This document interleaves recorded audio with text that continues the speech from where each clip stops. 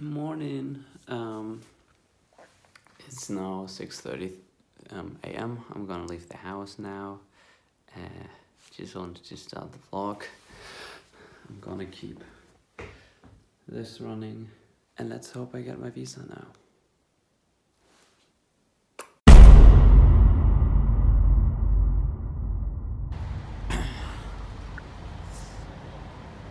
I just got denied.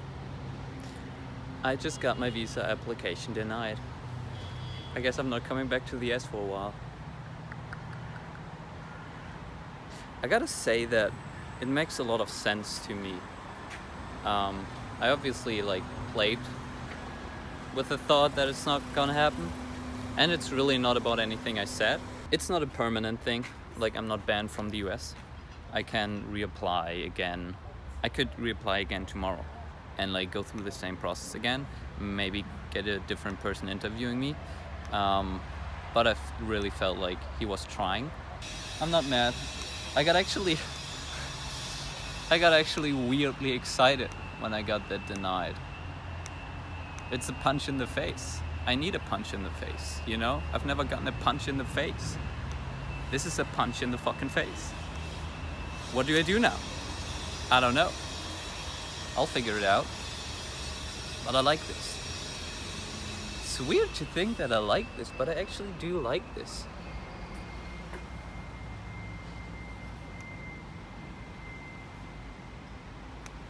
You know, now I gotta figure it out. Now it's up to me.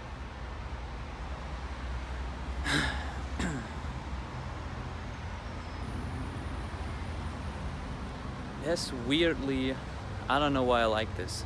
It's weird. Maybe I don't like this and I'm lying to myself, but I know that I weirdly like it. Well, I also would have liked it to get the visa, don't get me wrong. But, I mean, now there's no going back. I'll probably... Should I go to Hong Kong now? Should I go to Canada now?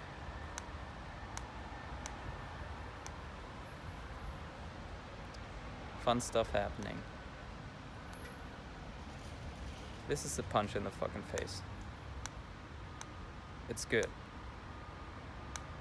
I needed a punch in the fucking face. Well, no one really. Well, actually, you know. It's just been going too smooth for me until now. This was bound to happen. Yes. Let's figure out what we do now. If you think I'm handling this situation in an emotionally stable way, I'm not. I just bought some way overpriced healthy food. This is actually coffee. It's coffee with lemon juice and herbs and shit. And it's a very weird combination. It's like when it first, the first reaction is like, oh wow, and then the second reaction is like, what the fuck? It's really that. Oh, what the fuck?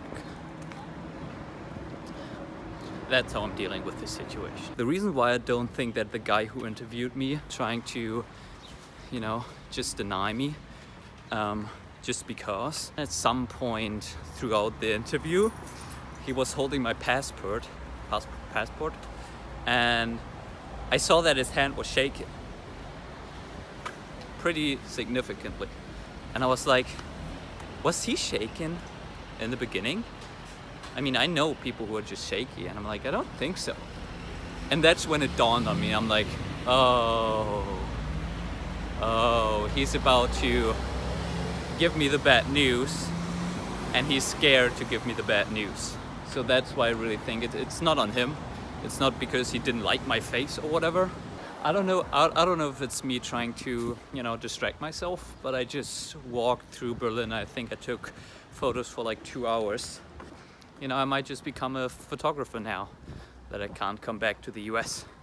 You know, you always gotta have a plan B, full-time photographer now. I really want people to know that my happiness is not predicated on being in New York or the US. I can make it happen. I can, you know, it's not that my life is crushed now. Like, I have friends in New York. I fucking love New York. But if it doesn't work right now, it doesn't work right now. No. I got my visa denied. Mit was? I got my visa denied. Das musst du mir erstmal auf Deutsch sagen, Digga. Die haben mein Visa nicht angenommen. Nein. Yes. What? Warum? Okay, so here's how the whole situation went down with the interview and why I think I got denied for my visa. So just for context, for the people who don't know, I applied for a B1 visa to go to the US. And the B1 visa is pretty much the lowest tier visa of all the visas. It's a non-immigrant visa, which is important for later when I go into why I think I got denied. It's a non-immigrant visa. It only gives me 6 months in New York or in the US. Until now, I've been in the US on an ESTA. It's called visa waiver, and that's just an agreement between the EU and America that anyone can come to the US anywhere between a couple of days up to 90 days just to travel, experience America. I did that twice in a row, and both of the times I pretty much stayed the whole 90 days.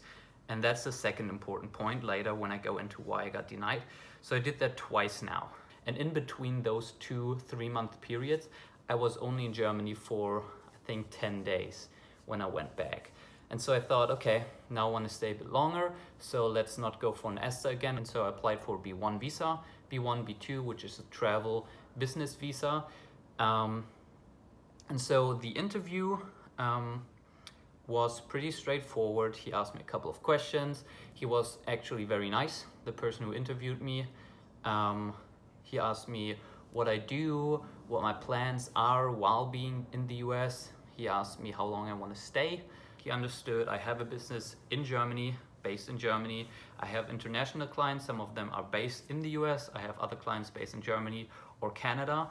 And I'm allowed to go to the US to travel, to biz dev, to meet clients, to have meetings, to negotiate contracts. So all of that stuff is all fine and all good. The reason why I got denied is because if I would have been allowed to go in, I pretty much with 3 months, first ESTA, then 10 days in Germany, then another 3 months of an ESTA. And now I'm in Germany for like 3 weeks, and then I go for another 6 months to the US on that B1 visa. I pretty much would have spent 95% of my time during the last year on American soil.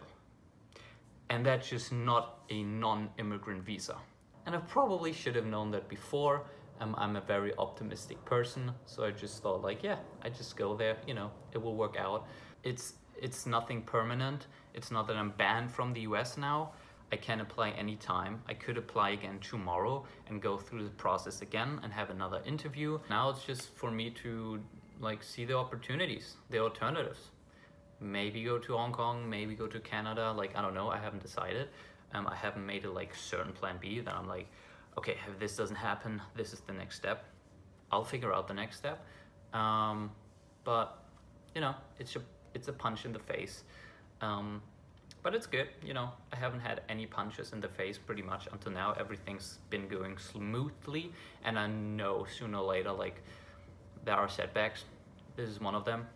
I don't know, it's just weirdly satisfying to be punched in the face and standing up again than not being punched in the face in the first place. There's something about this like, oh, now I'm gonna show you.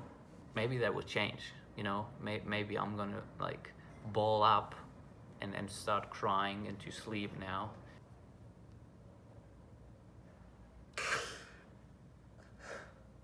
You know, maybe I'm kidding.